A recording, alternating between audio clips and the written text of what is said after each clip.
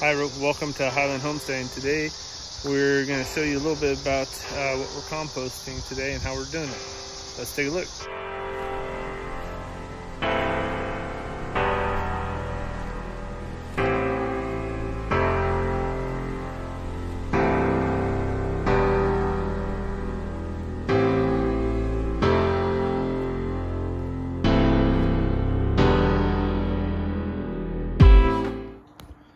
All right, first off, check this out from Barb's Country Home. We got something in the mail.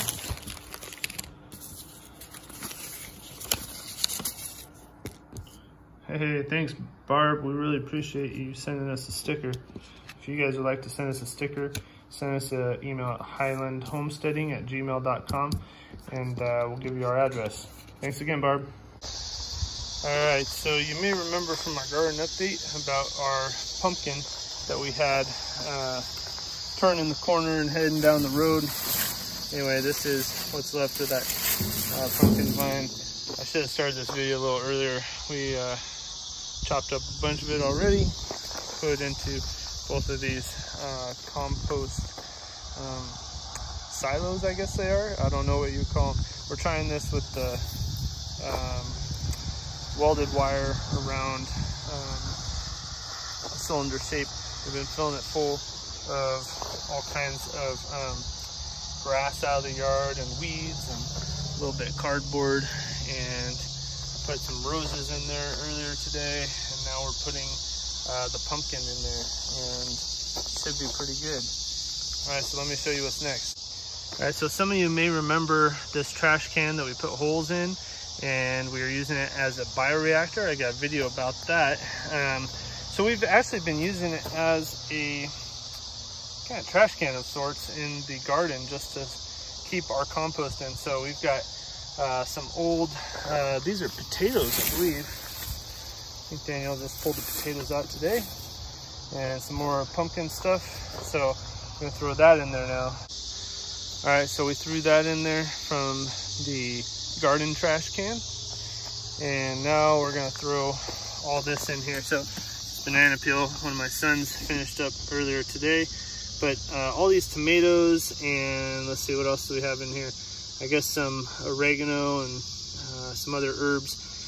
My father-in-law and my wife just went and made a bunch of tomato sauce today. We just put up a photo on Instagram of our tomato harvest that we had so far. We probably only have harvested about half of our tomatoes. We have a ton of them this year that we're growing on our cattle panel trellis, so you can take a look at that video too if you want, how to make a trellis out of cattle panels. It was hugely successful, so I highly recommend anybody try it. It's great for a long row of anything that is somewhat vining, like a tomato, cucumbers, beans, you name it. So we'll throw this in here in the compost now. All right, there we go. It's in there. Got both of these pretty well filled up. There's still some room, and they're still breaking down, of course, so there'll be more put in there. But I just want to show you about our composting system. It is going well. So we had this one filled all the way to the top, and I dumped it in here, and basically the top became the bottom, and the bottom became the top, and it's been great. I mean, it is really good stuff under here. I don't know if you guys can see that, but it's still breaking down. But I mean, it is moist and warm and really breaking down now, and so excited for that. It's nothing like good compost. Even if you have a small apartment or whatever, you guys should compost. It doesn't take much. It just takes a little bit of space. You don't need big compost bins like I've made out of these pallets. I've got a video on building this one here, but this one was pretty much identical, just different dimensions, and it's great. All this wood was free, and this compost has been sitting a little bit, but there are quite a few worms in this one last time I turned it, and we have some of our drip irrigation just coming through here and keeping this wet, but I'll wet it down probably once a week. I kind of water it like it's a plant. Here in Arizona, it gets pretty dry, so we have that. And then under this tarp here is what was there before. Let's see, it could be all kinds of little critters in here, so it could be exciting video. Nope, not really. Sometimes we have, you know, snakes or mice. Looks like a mouse is making a hole right there maybe. But this stuff is just amazing. Probably not all the way finished. You can see some eggshells and stuff in there, but it has cooled down to the point where there's a worm right there. It's cooled down to the point where it is usable in the garden, and we just really need to store it. And so keeping it under the tarp more to just keep it moist. But that is like brown gold to us. We love the compost, and it works really well. Having a few other bins that you can keep stuff in. We did have the finished compost in there. Right now we're just keeping it in the tarp because it stays a little bit more moist like that. And then keeping old pieces of cardboard. I know it looks a little junky, but this is an old piece of cardboard, and as they weather, it's even better. So we've got this box that we got something shipped in, and it's getting weathered by the sun and the rain.